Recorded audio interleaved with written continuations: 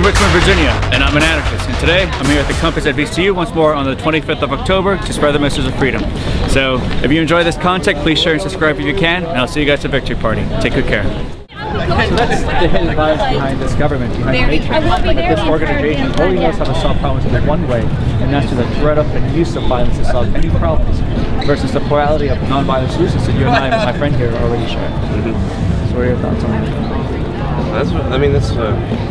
It's very eye-opening. I mean, I think that's a good way to think of it. Right? I mean, we never really know where our money goes. Yeah, you don't really have like in a way, like you pay your AT&T bill, you know where that's going, right? Right. You know, when you go to like Kroger or something, you know you're allocating your resources, you know exactly where that's going. You look like maybe on Consumer Reports, see who's providing the best product. You know, you can compare prices, but you don't have the freedom to do that in government. So that's what government has. The services that we want, they've monopolized. Right? So like security, they monopolize courts, judges, roads, first-class mail. Right? You don't have the freedom to cancel, unsubscribe, or even then have the freedom to compete against those monopolized services, provide a better service that's not going to be harmful and abusive to you, the consumer. Right? So is it more of a you're just against what governments become today, or in general? All right, good point. All right, so I guess going straight to the point here, so this moral position that you and I and my friend here already share, that's, I guess, using violence, the initiation of violence to solve problems, that's called the non-aggression principle, right? So you universalize that principle to everyone, right? No matter, aside the circle, to whoever you are, whatever title you call yourself, whatever costume you wear, blue or green, whatever piece of mail you hold up, it's wrong and immoral for anyone to initiate that force, to initiate that violence, right? Without provocation, right? So much like you universalize the theory of gravity or thermodynamics, you apply this universally all over the world, right? And so then you look at what government does, it violates that to begin with. It violates that principle.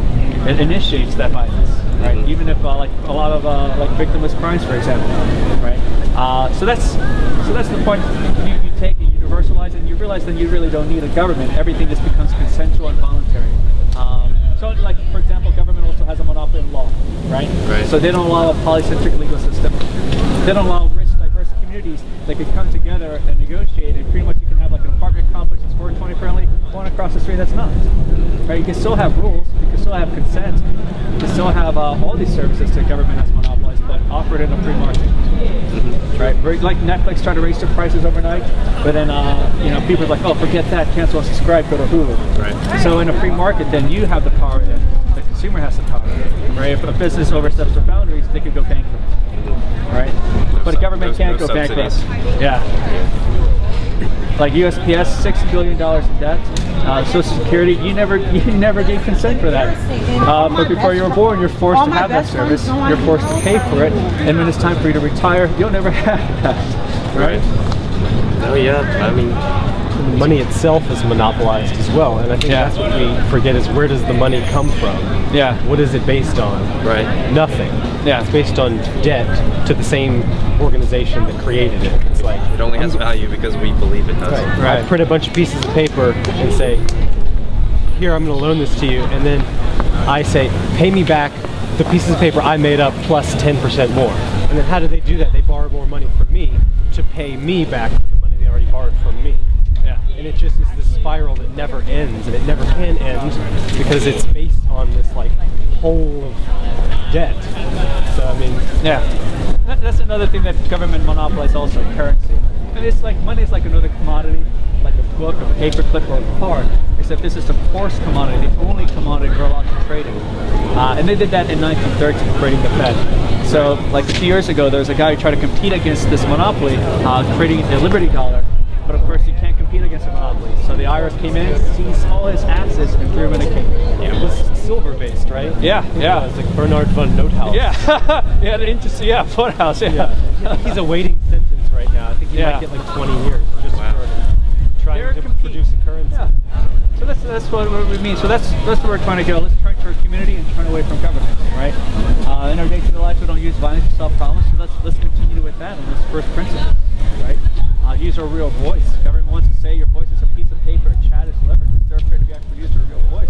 We can actually interact. We can find out that we share these fundamental values against violence, and that we realize that if we talk to each other, we never needed government to begin with. I've got pamphlets too. Oh, sure. I think she's getting cold. So Yeah. My name is Cal, by the way. I'm Logan. Logan, pleasure to meet you. I appreciate it. Blake. Nice to meet you. Appreciate it. You're giving me some interesting things to think about. Of course, man. Take good care. And at the same time, government has even found into more violence. There's no point in saying, if you want to help the poor, but I don't want to fund war, right? You have no freedom of economic choice. You still have to give me your money. You still have to give up the property. You still have to pay your taxes, right? So if you did, so that's if you didn't have a freedom of economic choice, though, the government wouldn't threaten to send you to another cage. Exactly. If you didn't pay your taxes, right? So that's the headed bias behind government. That this organization only knows how to solve problems the one way. Yes. And that is through the threat of and use of, yes, violence. Versus the plurality of nonviolent solutions, though, that you and I and my friend here, Blake, already share. Yeah, right. So, what are your thoughts on that?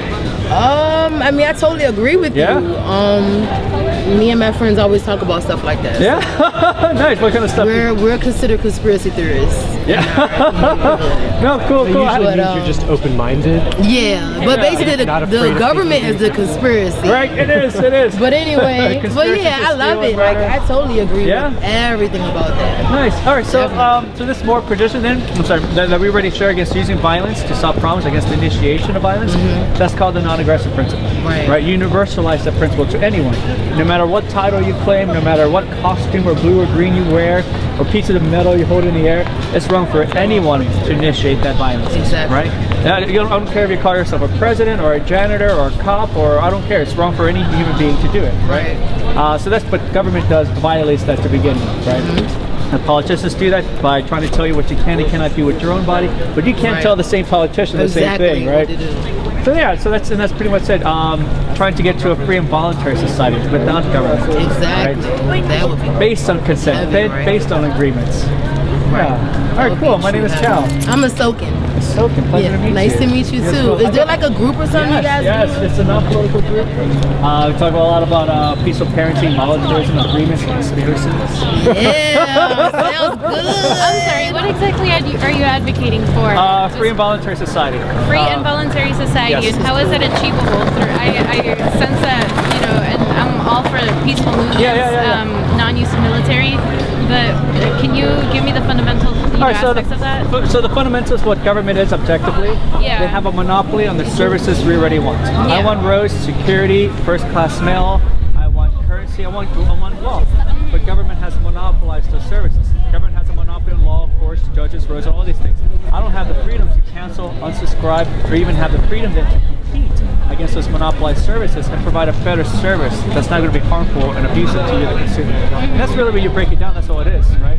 Allow me to provide a better form of security. Allow me to provide a better form of delivering pieces of paper. And how is it possible to provide a better form of security? How can you be sure that by privatizing these things, that's going to be, efficiently allocated? Okay. All right. So what ends up happening in a monopoly? The cost always goes up, and the quality depreciates, and that's why you'll never have social security in your life, right? That's a forced service you never agreed to, but you're still forced to pay for it. So you never even gave consent or agreement. And a lot of government services are like that. That's why USPS, the post office, is $60 billion in debt. Just a lot of unfunded liabilities that leads to bankruptcy, like in Detroit. But the opposite of that in a free market, it's the cost always goes down and quality always continues to improve. Like a couple of years ago, plasma screen TVs were like thousands of dollars. Today I could buy a better version for like a few $100. So freedom of competition means, well, you know what, I could do better than her, better quality, go with me instead, right? Okay. So that's where the guarantee and security comes from. Like with any kind of good service, Like I may not be able to afford an iPhone 5, now I could get an iPhone 2. Yeah, reasonable. So what else does your group advocate for in that sense? Like I hear you, I'm assuming you're just trying to attract people to join. Well, we've been doing this for a good year now. So it's a growing non-political organization trying to turn to our community, turning away from government, and trying to find non-violent solutions to answer these problems, to help each other out. A lot of the stuff that we also advocate for, aside from free markets, is peaceful parenting as well. Because you just can't speak against state violence, right? You have to universalize the principle. And then want to whip your kids. Right. So we're also against like spanking children, for example. Only teaches children that violence is a way to solve problems in this world. Leads to criminality, addiction, a lot of these problems. So it's start off on first principles, trying to talk to each other. Yeah, communication is key. Yeah, and I completely agree. Now, what am I trying to ask here? So, what do you make of the other majority of people who don't follow the same mindset? You're trying to appeal to all crowds, and I completely understand. I follow a similar mindset as well. But what if you were to, leave all of these things up to the free market, get rid of the government potentially? Where would the security come in from if you have, say, even the group has grown to a majority of people being open-minded, as you mentioned, and just being fully accepting of peace, but you still have those others who could potentially revolt against that and just still utilize violence for their self-interest to gain power. Who would come in and help in that sense if there is no government, if there is no military, which I believe that, you can still have self-defense then. Okay. Yeah, you can still have security. Self-defense. Okay, yeah, you can still have that. You can still have dispute resolution organizations, but then you have like thousands you can choose from, right? A lot of them trying to offer the best service. So instead of having one country now, you have like thousands of different communities catering to your preference. So it's in a sense, the free market is providing proportional representation as opposed to the government? Yeah. That's cool. And without the territorial sovereignty. That was great. She just interviewed you really good. It's like the customers can choose whatever organization they want to be defended by. Yeah. And it isn't dependent on somebody's arbitrary orders that they have. So how do you advocate for that with such strong sovereignty within a nation? Because this is what I'm trying to do. Right. All right, so you start off locally, right? Yeah. Change doesn't start in the White House in D.C. in countries you've never been for. It starts with ourselves at home in our own community, and that's why I started here in Richmond. So we grew here, right? There's like last year, Detroit, 47% of all homeowners just stopped paying their property taxes. Stopped. Because it became too unsustainable, they start to collapse. So the thing is, if we can unite ourselves, just several thousand of us, that's enough to put some momentum, and then we can all say, no more, we're done. Right? Then we can reclaim our lives. Then we can have a free and voluntary society. Because the thing is, all this information is the complete opposite of what government wants people to know. Right? No, I agree. So we have the momentum. We can protect each other's homes. Yeah. Right? By that time, this information will be all over the place. Yeah. So we're part of Liberate RVA, Liberate our community from the idea that violence will set us free. And this chapter is already spread to other cities. There's one in Missouri. It started here, you said? Yeah, it started here. Wow. So it spread to like Missouri. There's one in New York. There's one in Australia. How have you been, what kind of reactions have you been getting? Good. This is the first time I've been here, and every person that's come up has been positive. I haven't heard anybody attack. Yeah. What about the roads and the government? Granted, you have a very liberal society here, especially in Richmond or at BCU, so I find that to be very beneficial. Right. Students tend to not be as close-minded about new ideas anymore. Yeah. It's a good place to do outreach, for sure. I agree. So I run a YouTube series. I have like many videos of talking to a lot of people. So eventually it comes to the point where it's like, well, I agree that I'm a moral agent, we're moral people. What about everyone else? It's like, well, here's a collection of, interviews I've had with like over 100 people. 100 people agreeing that I'm a moral agent. Yeah. Maybe next year there's 1,000 people now. How much more evidence do you need to see that if we actually reach out and talk to each other, we understand we share these moral values against violence. And being united with these values, that's the best form of self-defense against any one would-be aggressor. So let me ask you in regards to that, if you're advocating, you have such a huge group of people advocating, you have private, defense mechanisms and everything, but what if you still have a certain huge world power, say Russia goes back to its old ways or anything like that really, and somebody wants to step in and invade our borders? Right. What kind of solutions would you maybe think of in that sense? If we're advocating for a non-violent sort of thing? That's a great question. Okay, so one thing you have to understand, I guess, with governments, the only reason governments want to take over other governments is to take over the tax system. That's why Hitler wanted to take over France so fast, to take over the tax system, because then it keeps funding this war machine. It funds standing armies. And without taxes, you have no armies. You can still have dispensatory businesses, but you can't really have like Blackwater. Blackwater is funded through government grants, or is funded through taxes. It's too expensive to maintain such a large force in a market mechanism. I mean, how are you going to pay for all of that? So aside from the incentive that there's no tax system to take over, Russia is not just facing US of A, it's dissolved now into hundreds of thousands of communities with hundreds of thousands of defense organizations. Right? So you're going against like a lot of different ways people are wanting to. That's a lot to go through. So ultimately, potentially more stronger than just a regular military. Right. And now, what about certain organizations such as I don't know what you make of, like the United Nations or things of that nature? Would you still find the community, this potential awesome community that you're speaking of, to be, open and willing to be part of such an organization that perhaps promotes free trade and things of that nature, but monopolies and things of that nature still would exist outside of the world, outside of this this country? What would you make of that? Would you say that this new way of this new society would still be open to that? Open to like interaction, communicating with others. Yeah, absolutely. Yeah. I mean, these ideas permeate, goes beyond boundaries. Yeah. Right?